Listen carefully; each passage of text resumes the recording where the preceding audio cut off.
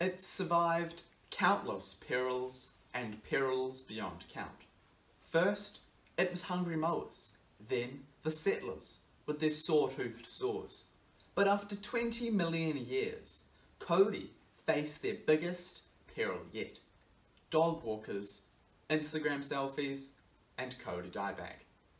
It's a disease without a cure. It's neither fungi, algae, nor bacteria, yet displays attributes of all three, producing soil-borne spores that seek out the Kauri root system, cut off the water supply, and kill the tree. It can be spread by but a pinhead of soil. This includes possums and wild pigs. However, the main vector is humans, walking, tramping. From 2008 to 2016, it took only 8 years for 20% of Kauri in the Waitakere ranges to be infected with the disease. Keep that rate going, and they could be extinct by 2048. But this new threat is not new at all. Kauri dieback belongs to a mysterious family of plant diseases called Phytophthora, and this family has always had a long and troubling past. Phytophthora cinnamomi kills Australia's beloved jarrah tree. Phytophthora megakarya causes the largest cocoa crop losses in Africa, and it was Phytophthora infestans that caused the Irish potato famine of the 1840s. Likewise, our own Phytophthora remains a mystery. The closest we've come to a cure is with the chemical phosphide, which can be injected into individual trees to enhance your immune response. However, this is only life support. Once it's turned off, the tree faces reinfection. So instead, it's a matter of the who, what, why, when, and where the disease is spreading. If we can contain it, we can stop it, making our best weapon rahui and track closures. But there are two problems: monitoring and knowing. First, monitoring. The sooner dieback is confirmed, the sooner we can inject phosphite and the sooner we can curb the spread by getting people out. The current test is baiting, which involves flooding a soil sample with water and floating the roots of lupin flowers on top. Compounds in these roots are magnets for Kauri dieback spores, and once smothered, they can be incubated on nutrient-rich agar plates, allowing us to grow Kauri dieback and identify it with a microscope. Genetic tests are less commonly used, yet promising, detecting dieback with astonishing accuracy. However, both these methods are lab-based, require expensive equipment, and take up to 2 weeks to complete. Remember, dieback moves as fast as people move, so 2 weeks suddenly becomes an eternity. Our second issue is knowing. We don't know if Kauri dieback was introduced to New Zealand or if it's been here all along. Having this knowledge would guide efforts in research, containment, and perhaps a cure. What we need is a rapid, reliable test. What we require is widespread community testing.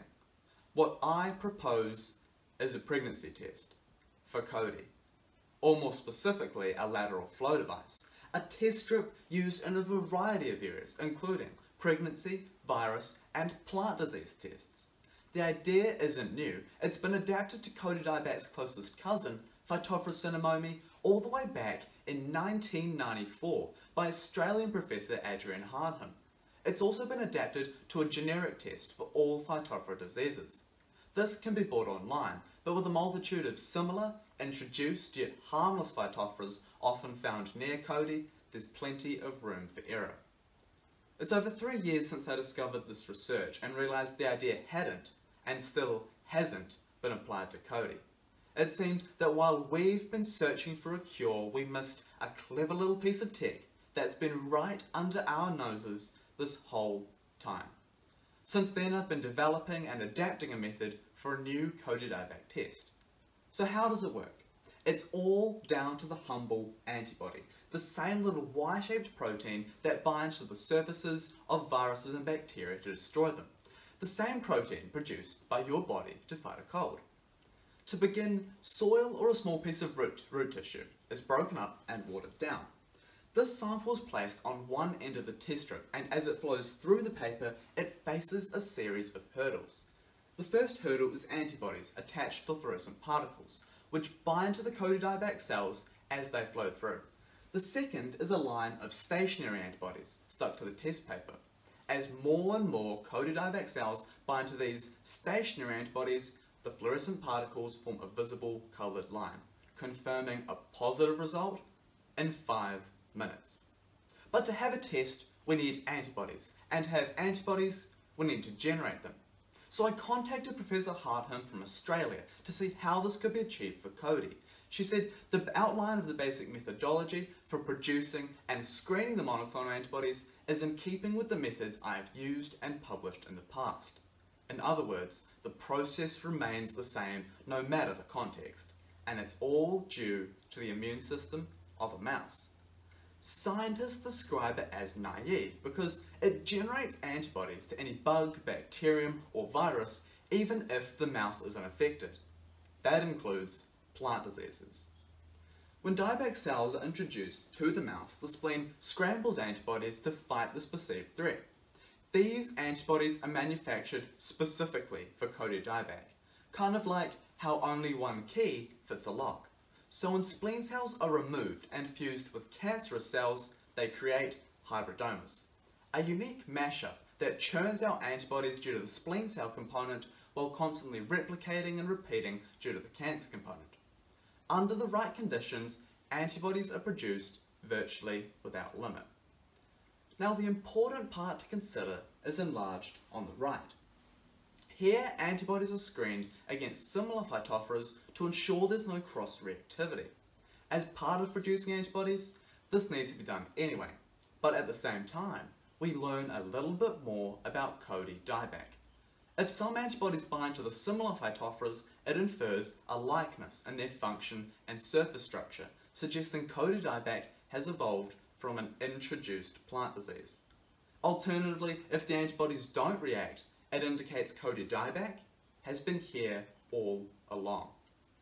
It costs between $50,000 to $100,000 to produce antibodies. However, manufacturing a lateral flow device costs as little as 10 cents. To put that in context, it would cost only $160,000 to supply every Aucklander one of these tests.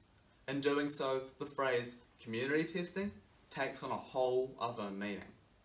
As Kauri dieback expert and frontline volunteer, Dr. Miles Barton told me this test would be incredibly useful for those of us working in the field. So whether it be volunteers, trekking swathes of Kauri forest, or people with trees in their town, this test pinpoints the spread from hectares of ridges and ranges to backyards and batches. As soon as dieback pops up, we can dampen it fast and maybe, just maybe, corner the disease and eradicate it. However, one final question remains. Lateral flow devices have long been criticised for inaccuracy. What our test gains in rapidity, it loses in reliability. So, is it better to have testing widespread or accurate? As it turns out, we can have both, because opportunity for innovation is without border or boundary.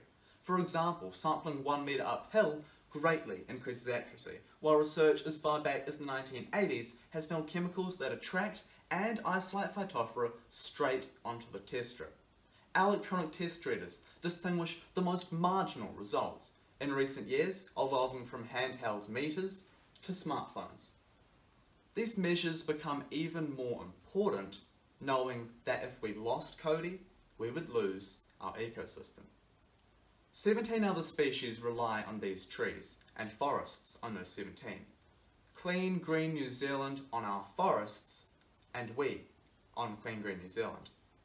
Think horticulture, dairy, tourism. These foreign dollar earners all tie back to perceptions. For northern New Zealand, Kauri underpin the tourist economy. Tāna Mahuta, New Zealand's largest Kauri, receives 200,000 visitors every year. However, the test goes further than just that. Think about the skyrocketing carbon credit industry, where new trees will need to cover 60% of New Zealand's sheep and beef farmland for carbon neutral 2050. Instead of planting pines, there's a push for natives. Kauri absorb carbon second only to beech trees over a 30-year period. Over a 60-year period, no other tree comes close. And for tangata whenua, iwi, all New Zealanders, this test sheds light on participation, protection, partnership, guiding values from the Treaty of Waitangi. Not only does it protect kauri, forests, and our natural heritage, but community testing presents new chances for participation and partnership. At the same time, this encompasses concepts of kaitiakitanga, caring for our environment, and taonga, safeguarding our natural treasures and icons.